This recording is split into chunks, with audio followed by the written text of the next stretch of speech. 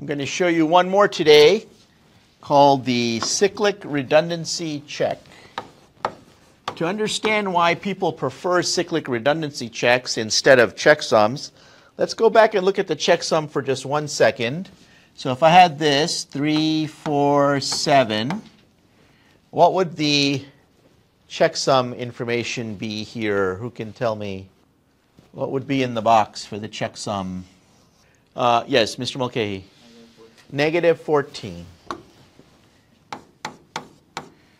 Okay, you can see that if we add up all those numbers, we're going to get a 0. So that would be the checksum there. Question.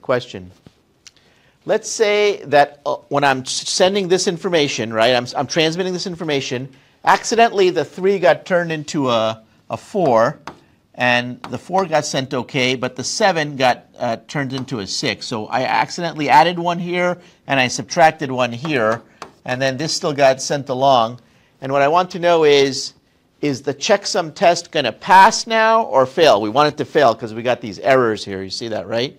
Is it going to pass or is it going to fail now? Ms. Mila? It's going to pass. Do you see that? So I added 1 here, I subtracted 1 here, and the checksum came out the same. So people don't like checksum because you can get some weird error situations where it will sort of still pass. So what they've come up with is this other slightly more sophisticated technique called a CRC. And this technique is very similar, except what happens here is that instead of adding all the numbers together, what we do is we just mush them together into a giant number. So for example, this number here, now we typically take 2 digits here like that, and we just put them all together. So we just go like this, 0, 3, 0, 4, 0, 7. So we mush them all together. Once again, mod 256.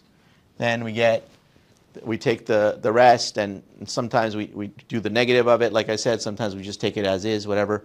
That's the CRC. The advantage of this scheme here, when we mush all the numbers together, is that you can see now that if I increase the 3 by 1 and decrease the 4 by 1, or it's the CRC is not going to stay the same.